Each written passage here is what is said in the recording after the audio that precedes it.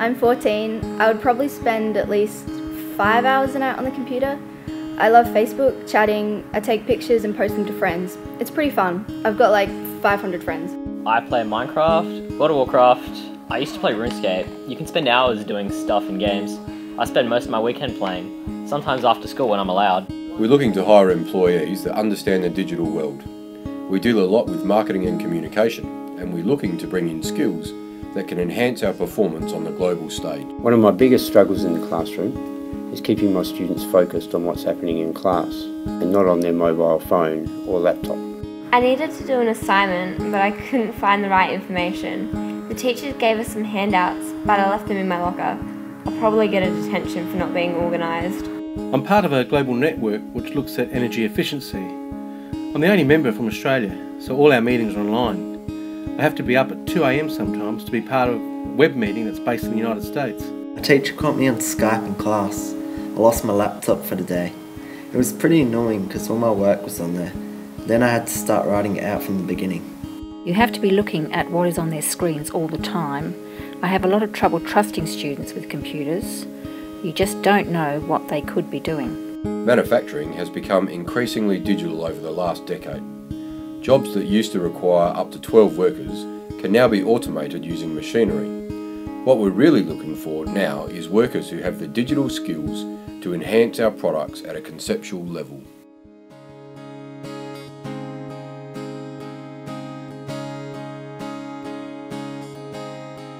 With the advent of technology, digital devices are having an increasing effect on the way we communicate, the way we manage ourselves, the way we are entertained, the way we produce, the way we learn, and now our teaching pedagogies.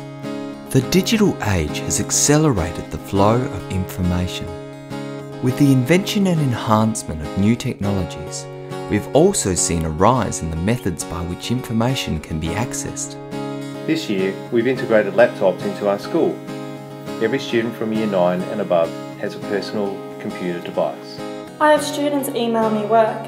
It makes it easier for me to look over their drafts and send back feedback without having to chase them.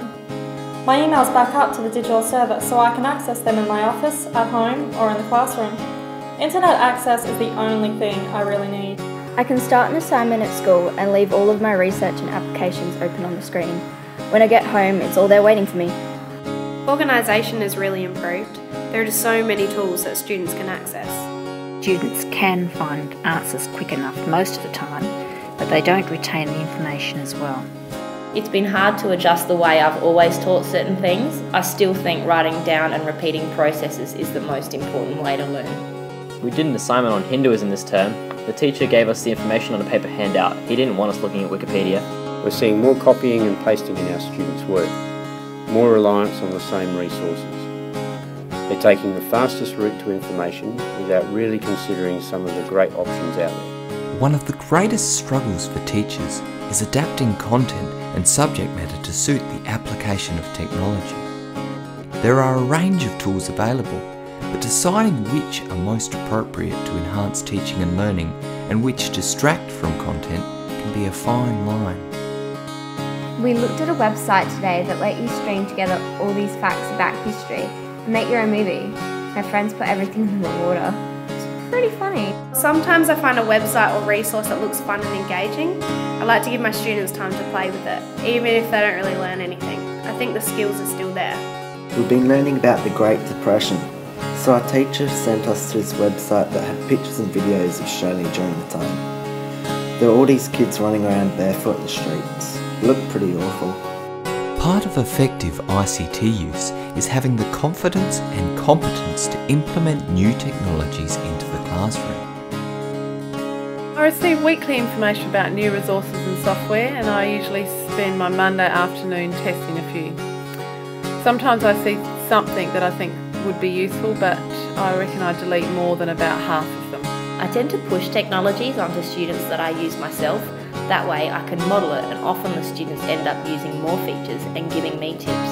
It's cool when you get to use something that other people are aware of. I use the same mobile organiser as my teacher. It's really good. I can see why she likes it. teacher is always showing us new things on the internet. We've signed up to this site to let you save your bookmarks online. Students need to see effective ICT use in action in order to understand the difference between efficiency and distraction. The teacher plays a vital role in modelling this behaviour. I have to make sure my phone is off or on silent if I bring it into class. I find that students will be more distracted by their devices if I have mine in class. Well, my students often ask me for a good website or app to help them with an assignment, and I'm not really good on computers, so I usually just say to Google it. If you don't know how to find information, it can be really hard to get your work done.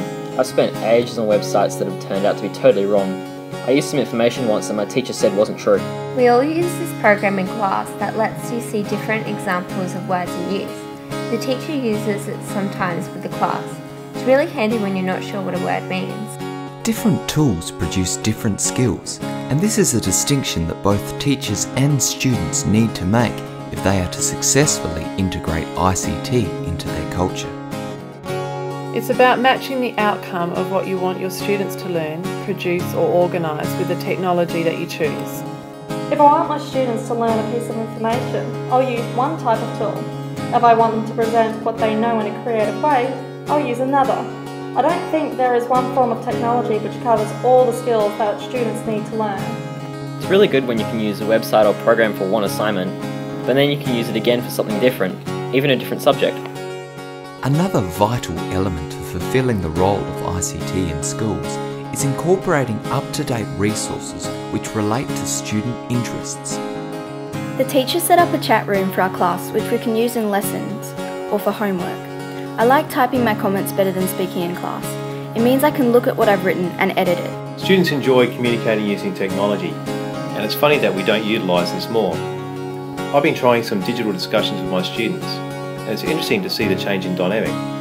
I think the key is making it safe, but still providing some freedom. I have my students upload PowerPoint presentations online and have their peers post comments on their work. It's a great way to get students involved in the class community, and it's accessible to those who wouldn't normally speak in the classroom. Being able to post comments to other students and teachers when I'm doing homework makes it feel like I'm still in the class. It's really handy when I get stuck. Sometimes I just post unfinished and it's really cool to see teachers or other students commenting or hitting like. It is clear that the role of ICT in education is still in the process of finding its feet, but we can see that the benefits it has on the value of teaching and learning can be exceptional if utilised correctly. The key to progress is a willingness to embrace the digital age and take the time to invest in the enhancement of learning.